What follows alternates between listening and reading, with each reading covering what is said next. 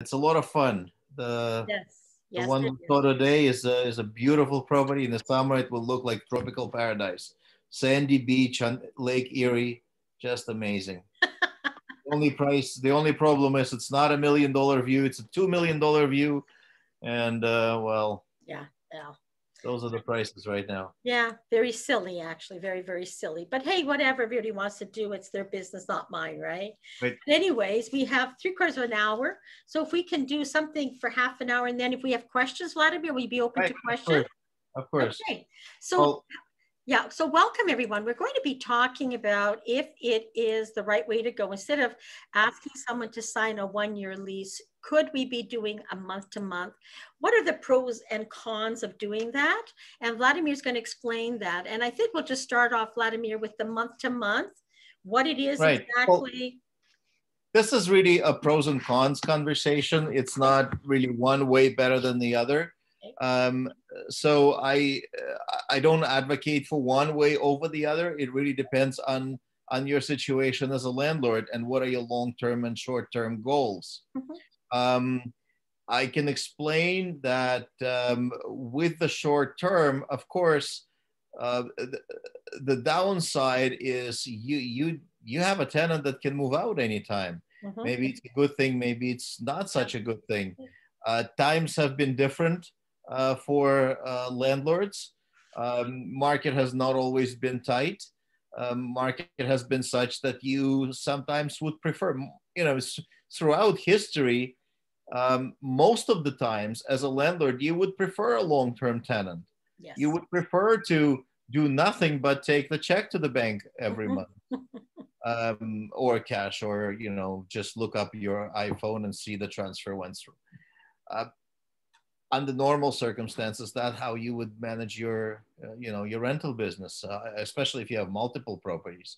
If you have a short-term tenant, obviously, you are on their schedule. Whenever they want to move, they're free to move. As soon as the market turns um, in favor of the tenants, they're going to be shopping around, and you're going to be losing tenants and having a lot of vacancies. Mhm. That's self-evident. That's obvious. That's clearly the downside of it. Now let's talk about what could be uh, your potential benefit if you have a tenant on a month to month, or there's also a weekly tenancy, which doesn't make it a short term. We can touch on that.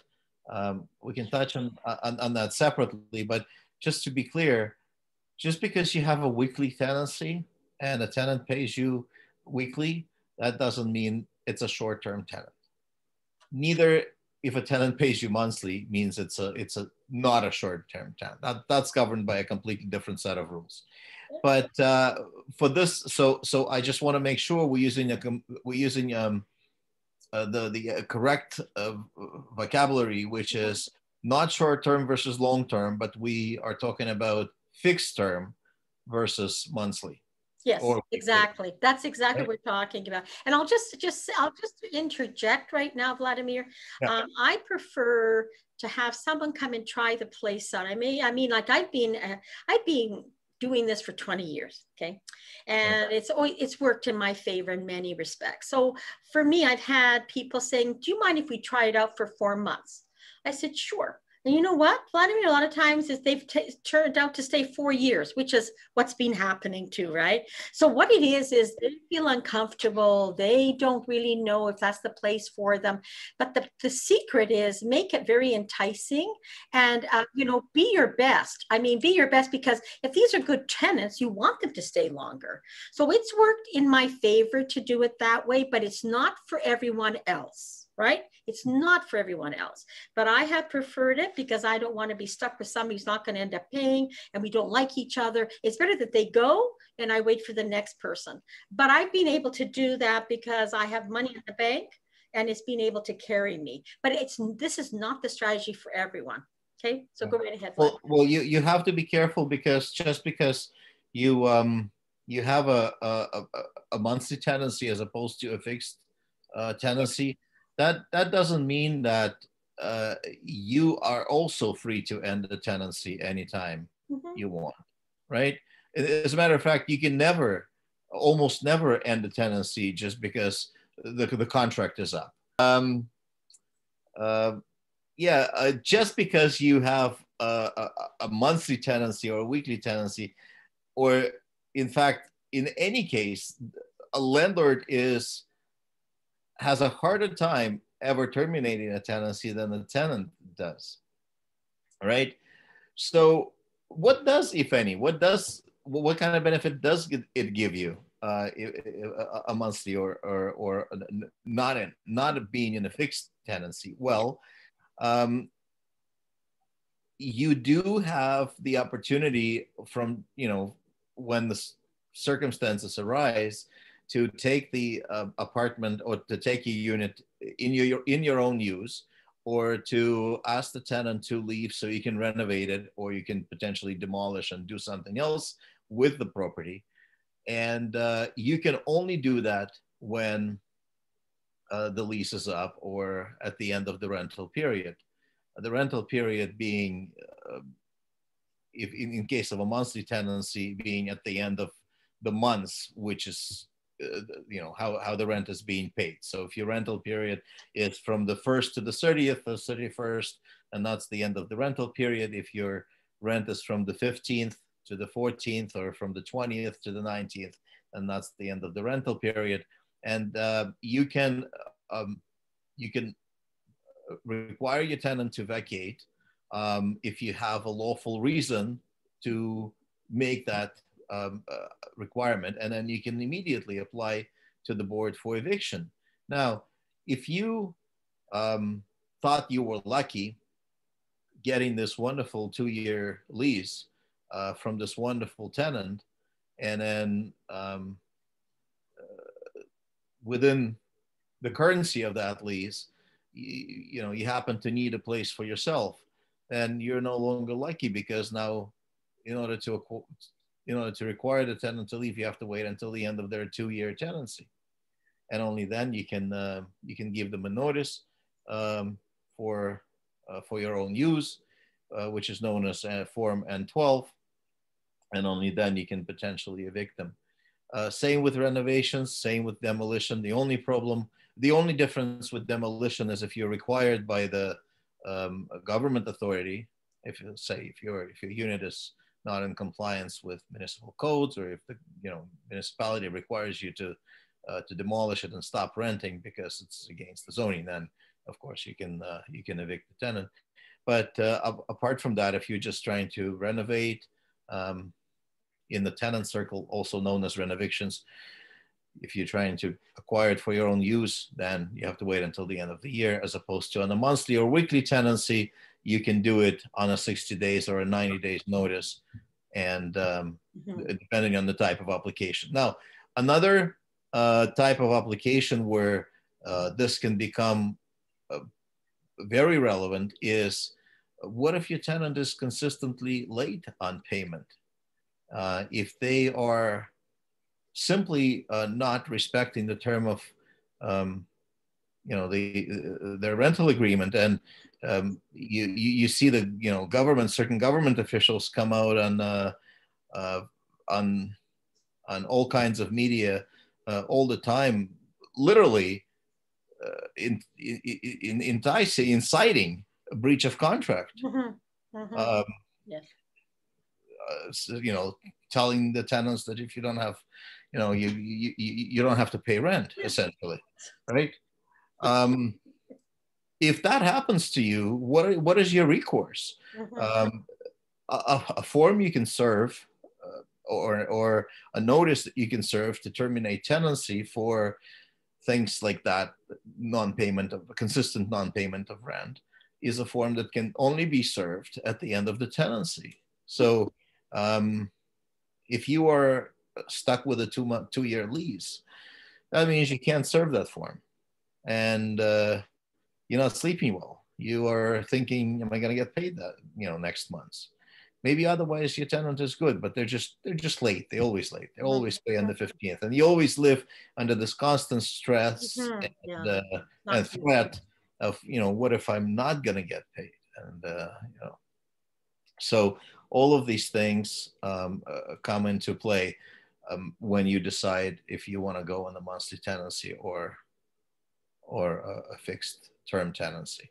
Now, if you're renting yourself, if you're strong, if you have money to weather the storm, if financially you can handle a little upset every once in a while, then you keep the property vacant until you find your perfect tenant. Yes. That doesn't happen with most people, though. I Most, know. I know. most, especially most small tenants, small landlords, they make, baby steps in investment world. They come into the investment with their last money, a couple of $100,000 that they've saved up, or they moved from one house to another. They were able to collect some equity from one move to the next move, and now they maybe get a line of credit, hoping to invest and dreaming of a better future. Then they buy themselves an apartment and they become a landlord, and things don't work out for them. Usually, they get help from the same real estate agent who sold them the property in the first place. That same real estate agent helps them rent the place. Real estate agent's a great resource. I'm a real estate agent, and I can't speak badly about my profession, but you have to understand the absurdity of the fact that real estate agents have license to arrange residential leases, but they have no legal training in how to make these contracts or how to negotiate these contracts. So even how to even the legality of some of the things that they attempt to put into these contracts. And conversely, paralegals, which I'm also one, have the legal training that we can help people make contracts, but we can't because our license is restricted this way. So we can litigate a rental agreement, but we can't help you make one. So there's a little bit of a difficulty that a landlord, especially a small landlord who is just going through the learning curve, has to go through to get their property rented. So this is why it's so important for you to educate yourself and go through all the materials, take your time and attend all the webinars that you can possibly attend, and read all the books that you can possibly read, study the Residential Tenancies Act, study the board procedures, read articles, talk amongst yourself, participate in the groups, and educate yourself, because there is no single professional that can save you at the end of the day. Except yourself. And you and I both agree that it really depends upon you choosing the right tenant to begin with. I mean, that's why I keep preaching like an idiot, that if you don't choose the right person to begin with, you're going to have trouble. Just choose the right person. That is absolutely key. Once things go wrong, yeah, it's very, very hard. I know. That is the problem. And I know that a lot of people who are here, a number of you are in my mastermind, and we all agree. That's and that's the things that you want to know more about is, how do I choose the right tenant? How am I not going to be fooled by people? And it takes time to understand that. But remember, you have an investment of $500,000 at times. Are you, if you were to buy a Lamborghini, would you throw a set of keys at them and say, just go ahead and drive it? So why would you give the keys to anyone that doesn't fulfill your obligations that they need to fulfill for you to feel comfortable and sleep at night? This is what we need to do, is sleep at night and not have to worry someone's going to start bringing prostitutes to the home, or start a grow up, or all kinds of things, It's all kinds of things. And Gail said something, I love this, Gail, and you're so wise. I just love you, Gail. Gail said this in the chat. She said, if an employer hired the wrong person, they can fire them. If you are a business too, we should be able to fire our tenants by not renewing their leases. I agree. I agree 100%. I agree 100%. Well, there's some truth to that.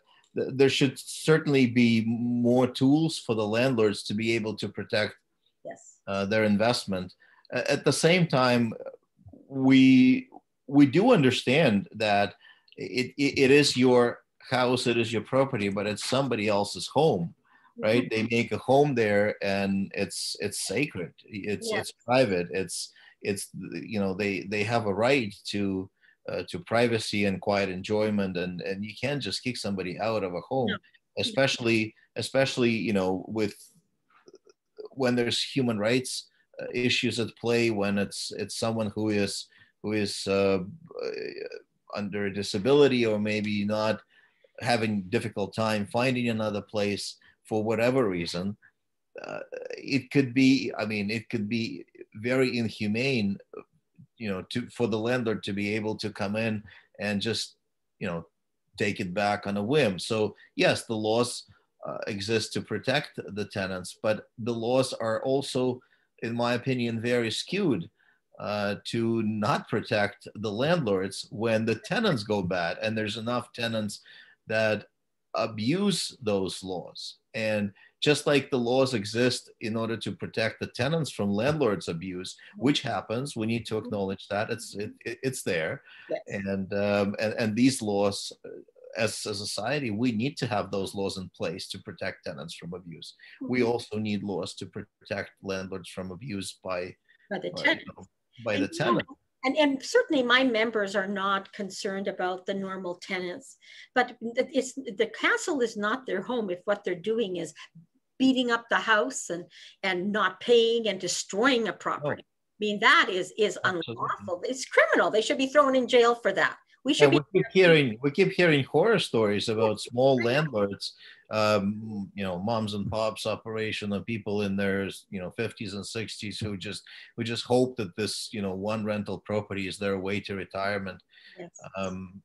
They're nurturing this property, they're investing into it, they're just that's their retirement plan essentially, and then it's being trashed. It's they default on their mortgage as a result, they lose that retirement plan. There has to be protection for that. Yes. But there isn't. So the protection is up to each individual. Yes. Landlord. Yes. And your only protection essentially in these circumstances, I mean, you can say what you want about the government until we elect people that are willing to hear our side as landlords. It's not going to change. But until then, your only protection is to take care of yourself, to select your tenant very carefully. Yes. I mean, at the end of the day, yeah, it's the tenant's fault, it's the government's fault, it's everybody else's fault, but it's you who are suffering. Exactly. There are things you can do differently. There are. So do them differently. Yeah. Right. And then there's no pointing fingers. No. Can we ask if there's any questions? Anybody have any questions? I'm going to see if I can unmute. Does anyone just go in the chat and let me know if you want to ask Vladimir a question? Just go in the chat. I think Gail probably will have a question. Probably Renata will have a question. Gail? Gail, anyone have a question? No, I don't have a question yet. Okay. I just want to clarify, like my previous comment, I'm not talking about kicking tenants out on a whim. I mean, no, of course not. Landlords are in the business yes. to have tenants. I mean, we're not in the business to evict our tenants. We want to make money and we want our tenants to be happy. So I'm just saying about leases, right? Because, they go on forever. Yeah. And if a tenant is damaging your place or non-payment to rent, and this is going on and on and on, and you're just tired of it, yes. should have an option to be able to renew their lease or not. I mean, theoretically, that's the option you have with the instrument called Form N5. In practice, it takes a very, strong effort. It takes a lot of cost and effort and time in order to make that effective and make good on that instrument. Yeah, and I've been a landlord for 20 years, and I have never evicted a tenant. Mm-hmm. Yeah, so I'm not in the business of evicting anybody, but you hear these horror stories, all this damage and unpaid rent and everything. It's like, do you know, I mean, 99% of all these problems would be solved if we could just not renew people's leases. I agree. I agree. I agree. Absolutely. And Ashwin, unmute yourself, Ashwin. Okay. Hi. Hi, Ashwin. Welcome. Thank you. Go ahead, ask your question, Ashwin. Oh, I didn't have a question, Oh, but I see a comment from you. Says, do you see in the future a landlord will be able to terminate the lease with a reasonable time frame? Yeah. Oh no, that was a question that I'd asked in another session, but it came up here. That was me. That was another Ashwin. Oh, I'm sorry. I'm sorry. Okay, then go ahead. You want us to answer that? Yeah, see, like it is reasonable if a small landlord wants to sell their property, they should not be held hostage. Usually, you know, when you want to sell your property a year in advance or 6 months in advance. So do you see the laws changing to make this possible? Right. This would be nice. Unfortunately, it's not trending that way. Even with a conservative government, provincial government, we still see a trend towards more protection for the tenant, less protection for the landlord, which is unfortunate and surprising. Everyone expected when Ford government came in, everyone expected them to roll back some of the last changes that the previous Liberal government made in 2017. Mm-hmm. Even I remember Harry Fine was very surprised by the fact that some of those changes that were so outrageous, they were not rolled back. Mm-hmm. So this is not where it's trending. It totally makes sense what you're saying. There should be some mechanism for people to be able to take back their property, but there isn't, and it doesn't seem likely that it will in the near future. Instead, the rules are tightening. They now introduced a payout under N12, even if you're taking it for your own use. Now you owe tenant a compensation, even if a buyer coming in like that. That's the new thing that they just introduced in 2020. It used to be that a buyer did not have to pay that compensation. Well, not the buyer, but the landlord. But when a purchaser requires the property for their own use, that compensation wasn't payable, and now it is. So again, it's trending towards protecting people's home and their property, a home that they rent for themselves. It's not trending towards more protection for the landlord. So you have to adapt by, again, coming back to the same thing again. So very strict selection, and if you come to a time when you need to sell your investment property, Maria and I ran a show maybe a couple of months ago on how to sell a tenanted property. You may want to search that video where I was invited to speak on all the things and all the tools you can use, and how to what are your different options when you're selling a tenanted property. One of the things we came to conclusion was about best way of doing it is by removing the tenant prior to making that, putting the property on the market. And you do this by way of reaching an agreement with your tenant. There's no way you can't kick them out. So you have to find an agreement. And some tenants can be reasonable, others may not be reasonable. So it's really a risk that we all take when we go into this investment. And Ashwin, I did many fix and flips. And what happened was that when I had the house and the tenants left, that's when I went in there, fixed it up, and just sold it. So I've only sold my properties that are empty. I've never sold it with tenants in it, Just like I've only bought once in 20 years a house that had tenants in it already, and it worked out fine. There wasn't a problem.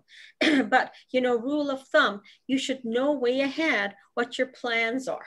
You know, like maybe what you should do is just purchase a property and do a fix and flip with it rather than get tenants in there. They're going to bother you. And maybe another way of doing it is if you have more than one property, you know, refinance one of the properties that can carry the house until you sell it. Like there's many ways of doing it. You don't have to necessarily wait until the tenant leaves. Don't get it tenanted to begin with. You've got to learn to play by their rules and outsmart the government, outsmart everybody. Outsmart the government, outsmart the tenant. You have to be, this is your game. You've got to learn how to do it. Okay, Ashwin? But thank you very much, Vladimir. And I can see here Renata has a question. Go ahead, Renata. So Vladimir, still, if you say there's a short term, so a designated time frame set for, doesn't matter if it's 3 weeks or 2 months. If it's a set time frame for a vacation or a student who has a co-op or a worker from out of town, are you still stuck to the Ontario lease? Okay, that's an excellent question. I think Maria had another session with Harry Fine that covered that really, really well, and I can just repeat, you know, from what was already covered, that there is a section in the Residential Tenancies Act that specifically deals with types of accommodations that are excluded from the application of Residential Tenancies Act. One of the things that Harry mentioned was, I'm very fond of Harry. He's such a wealth of knowledge. Yes. One of the things that he mentioned is when you look at the act and it says, if the accommodation is provided for vacationing or traveling public, that's not the same as the tenant. An Airbnb provides, or any kind of short-term rental, which is why we made a distinction in the beginning. I made a distinction between short-term rental versus monthly rental, long-term rental versus fixed-term rental. A short-term rental under the bylaws of your municipality may be a fixed amount of time. That means if you are renting for less than that amount, let's say 28 days, like in GTA or some other parts in Ontario, let's say if you're renting for less than 28 days, then you require a license, or maybe there are some restrictions, or maybe you cannot rent for less than 28 days, period, in some jurisdictions. But that doesn't mean that 29 days is when your tenant automatically becomes a tenant under the Residential Tenancies Act, and it doesn't convert to Ontario lease situation automatically. If the place you're renting for the purpose of traveling or vacationing people, and they need that place for 2 months, that is still a short-term rental. That is still a travel accommodation or a vacationing accommodation, and they are still covered by the Innkeepers Act or other rules, but not the Residential Tenancies Act necessarily. So no, it's not an Ontario lease situation automatically. It's all how you word that agreement. So if you're taking a tenant who is a weekly tenant or even a monthly tenant, and you know that this is not going to be for them to establish their home, maybe it's their second home because they have a business in your town, but they really, domicile in other parts of the country or, in another city. That you can word that into your agreement with them so they do not become a tenant, and a residential lease is not required in that case. Good point. Very good point. That's a really good point. I'm just going to say, Gail and Renata and Vladimir, we're going to discuss this further in our mastermind group, where Vladimir can go deeper into it. But you have a really good point there, Vladimir, which I like, which everyone here, just hold on to that idea, because that may be the way you can get around some silly things here. Mm-hmm. We only have 6 minutes. So does anyone else have a question that Vladimir can answer, or if Vladimir just wants to finish off somehow here? What would you like to say? Anyone have a question? Or Vladimir, did you want to say anything further? This is Bill. I got one question. Hi, Bill. Very short, 5 minutes. Yeah. Basically, what Vladimir just described, does the same thing apply on the student rentals? Because students are also there temporary basis, right? Temporary. Well, I mean, any rental is in theory a temporary, temporary accommodation. So then really it has to be common sense. If somebody rents a place for a year or close to a year, and they're renting it for the purpose of living there as a student residence, residing there, for the purpose of attending a school nearby, then it's their home, essentially. If they establish their home in that rental unit, then that's what it is, and the Ontario lease applies. If, however, let's say I live in Toronto and then I decide to go to a professional school and I'm admitted at the University of Ottawa. And I don't go to Ottawa all the time, but I would like to maintain an apartment in Ottawa for the period of, duration of maybe preparation for my exams. That may be 2 months or 3 months. Then I'm temporary. I maintain my house, my residence, my home in Toronto or in GTA, but then I need a place to stay when I happen to be close to my school. It really depends how you word that into your agreement. If you make a 9 months rental agreement for a student or not, it's more likely to be seen as a residential lease. If you make a 1 month, a 2 months, maybe even a 3 months agreement, renewable, that resembles Airbnb agreement more than it looks like someone establishing a place of home, then yeah, you have a better chance of relying on that exemption. But you have to be very careful with that. It's, a tenant can protest that exemption and challenge that in the landlord and tenant board, and it will be up to the adjudicator, really. So Once you again, have to make sure that it makes sense. You know what? Once again, choose the right person. Check them out. Go to their home. Check their employment. Look at their car. Do everything you need to do to find out if that's truly the person you want in your home, whether long-term or short-term rental, Bill, and everyone else here. So I'd like to thank everyone for being here tonight. Bill, Lucas, Shrewd, D, Adrian, Vivian Stark, Renata, Gail, Param, JG, Ken Mitchell, glad to have you join us, Ashwin, and the others that have come and gone. Maybe they had a hard time getting back in, I don't know. But I want to thank you very much, Vladimir. We're going to have to do a Be Live session, you and I, where we can go into more detail without having someone come on with their bodily parts. I apologize. I may not be able to even put this on YouTube because of that. I'm sorry to say. You can cut it. You can cut it out. You can edit it out. If I know how to do that, okay? If not, everyone, I'm probably going to have Vladimir give us another session, probably privately on my Be Live station. Then I can just, have everyone join, watch it at that time. But I do want to thank everyone for being here. Anybody have a last minute, anything at all? We have 2 minutes left. Oh, here it is, Renata. Would a furnished unit have more chances to go as short term? Absolutely. That's what I do, Renata. Yeah, but then again, it all comes down to how you create the agreement. Does it become the person's home? There are plenty of furnished units that are meant for long-term, fixed-term tenancies. Just because it's furnished doesn't necessarily mean that it's automatically excluded.